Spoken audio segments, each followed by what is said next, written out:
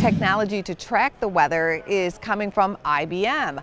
Paul Walsh, the Director of Weather Strategy, IBM Global Business Services, and the Weather Company is standing by. Paul, tell us about this new tech.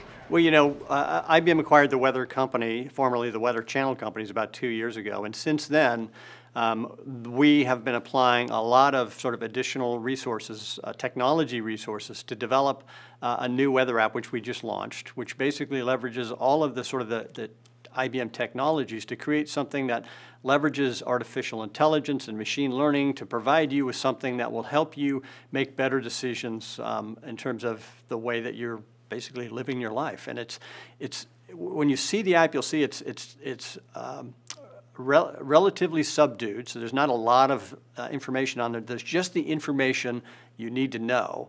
And then leveraging the data, the behind-the-scenes data, we've provided alerting capabilities. So this app, you don't even have to check the app. The app will tell you when there's going to be events that are happening that you need to know about, and then provide advice in terms of what you should be doing, whether it's an allergy forecast or whether you're a running person that does a lot of running. So all of those kind of things, these sort of decision tools have been built into this app.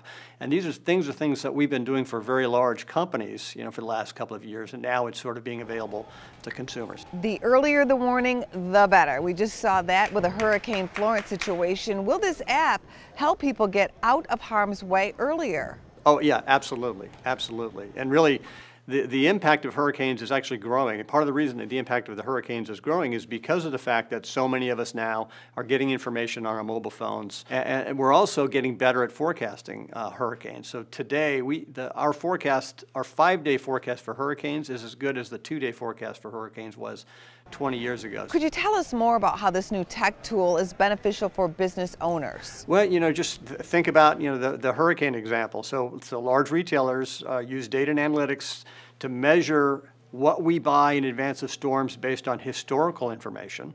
And then they use those same sort of insights to make sure that they have enough of that kind of product when a storm is going to be coming. Well, the app is available on the App Store, so you can get that anywhere where you can get your apps. And then from a business perspective, you can get information at business.weather.com. So that's business.weather.com. Paul, thank you very much for coming on our show. Thank you, Angela. Check out businessfirstam.com to find out where to see our entire show. And don't forget to like, follow, and share Business First AM.